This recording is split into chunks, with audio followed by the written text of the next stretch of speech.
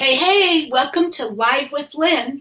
I am Lynn Huber, and I want to thank you for being here today. If you're here, say hi. If you're watching the replay, be sure to type replay so we know you were here. So today, let's talk about which is better, saving money or making more money? It's kind of a trick question, right? The thing is, these days, I guess a lot of days, not just these days, but people are stuck under mountains of debt, or they're simply not making enough money, to keep up with the cost of living, right? And to keep up with just life. And from what I'm hearing on the news and stuff, it doesn't sound like it's getting any better. And so, of course, it's always good to be frugal. It's always smart to be frugal. It's always good to have a budget and stick to it and manage your money. Obviously, we want to manage your money, but that has its limits too. Hi, Anne-Marie. Good to see you live for the first time. Hey, thank you for being here. But let's go back. Let's go back to when I was a lot younger. I had my daughter when I was 17. I was still in high school, and that's a whole nother story. I'm not going to go into that, but I struggled. I struggled hard. I worked in an office. I was on welfare for a little while. And then in order to get off of welfare, I had to work 2 jobs. There was just no other way around it. I just couldn't make enough money for daycare and all of the other stuff. I had to work 2 jobs. So I worked in an office most of the time. And then I worked in different jobs. There was one I worked for Braille's press clipping service, for 4 hours every night. The thing was with them, though, is that you had to be there Monday through Friday for 4 hours every night. It was a set schedule. And on top of my job, that was just too much, And, but that's the thing. I realized I didn't have the button on my, awesome. I'm sorry, I don't know what you're talking about. The button on your T? Anyway, so I had to, that one was a struggle. You're working 8 hours a day and you have a small baby, and then you're working another 4 hours every night. That was hard. And so I did that for 6 months, but then I ended up working at places like McDonald's because at least it was a little bit more flexible, right? But working all those hours, it just doesn't work very well. You're still not making money. Even if you're making $10 an hour, 20 hours a week, that's what, $200 a week. You're still not making enough really to make a big, actually it would make a big difference, I guess, $200 a week, but you're working a lot of hours and it's hard, and you can only, and if you're working a budget, you can only trim so much because you're only gonna, you still have to have living expenses. You still have to have rent. You still have to have food. You have to have all that stuff. So what I learned, though, even though I did it the hard way and I worked in a job and started, and that's how I did it. I scrapped and I worked my way up to a higher paying job. But then when I started selling Avon, it was a whole different thing for me. I didn't need the money then. I was working as director of marketing for a food service distributor. I was making pretty good money, and Richard was making pretty good money. So I didn't need the money then. But when I did start selling Avon, it was amazing to me. This light went on, and it's like, maybe for people who are struggling, maybe not what you need is a job, a second job. Maybe what you need is a side gig. Because, if you look at a job, if you're looking at a job and you're making $1,000 a month, that you're not going to probably even, that's nothing, right? You're $1,000 a month. That's what I'm getting paid for my job. But if you have a side gig that's paying you $1,000 a month, on top of what you're already doing, it is amazing what that can do for you. With Richard and I, we started paying off our bills. It wasn't even something on our consciousness. It wasn't even, we thought we were doing great. We didn't think we needed to pay off our bills. We were making the minimum payments every month. And we thought that was all we needed. But, as I started building my Avon business and I had more money at my disposal, I started putting it towards my credit card debt. And then we started putting it towards our cars. And then we started putting it towards our house. And, we ended up debt free. And that's what the side gig did for us. Yeah, we were working a lot of hours in our day job, so we didn't have a lot of time to give to our Avon business. But seriously, if you can commit to 15 hours, 10, 15 hours a week and give it a solid 10 or 15 hours where you're seriously working it. It can be on your schedule. It could be your own time. And it doesn't even have to be Avon. It could be whatever. There's a million companies out there that you could get a side gig with. But the point is, if you're just being focused for 10 to 15 hours a week, you can make money. You can make way more than you could in a part-time job working at McDonald's, trust me.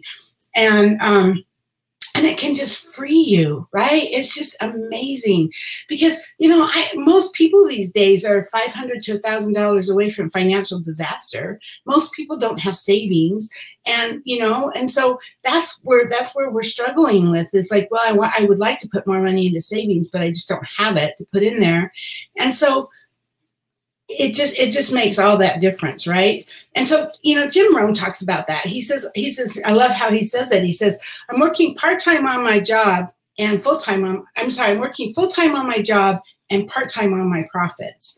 And, and it's so true, right? You're working full-time on your job, that pays your bills, that pretty much covers your basic necessities on your job, and then part-time on your fortune, because the difference between profits and wages is you make so much. You make so much an hour. If you have a job, you make so much an hour, or if your salary, you make so much a month, and you can't make more than that unless you work more hours, right? But profits, when you're selling something, and you're having profits, this sky's the limit, especially with the internet. I mean, you promote your business, you work to promote your business, and especially online, you can work your business all over the country.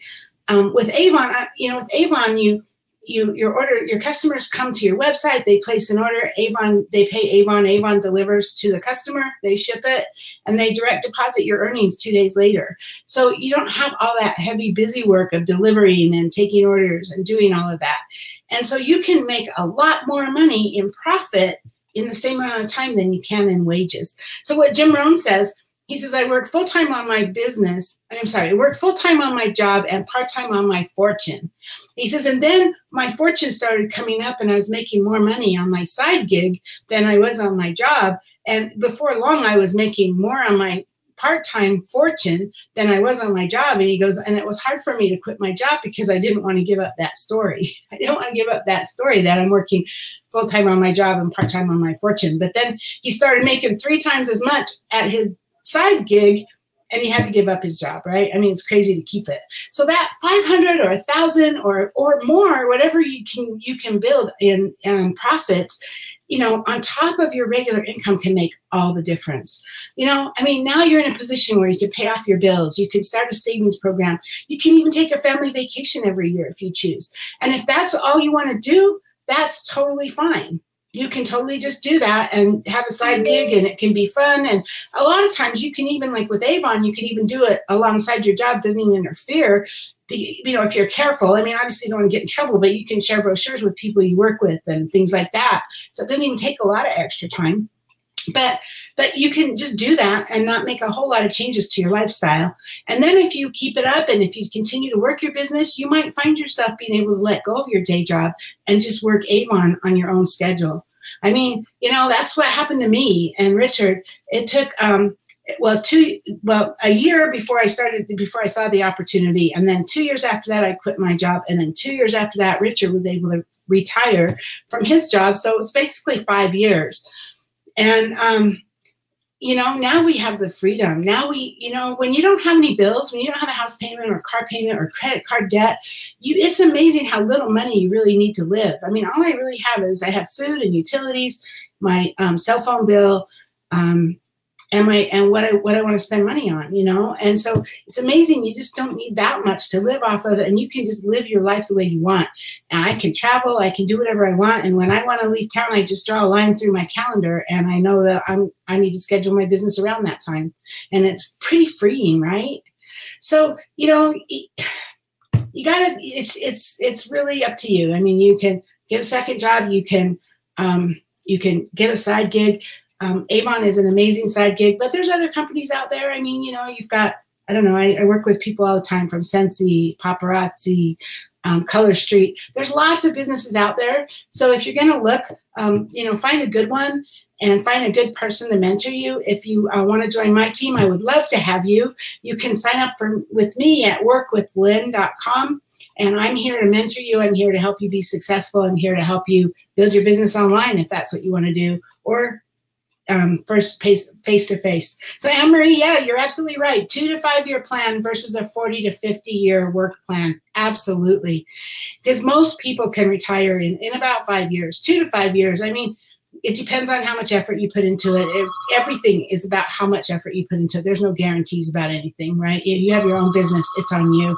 But one more thing really quick. One of my friends, one of her favorite things is that she says is, you know, most people, gosh, my phone is ringing, I'm sorry.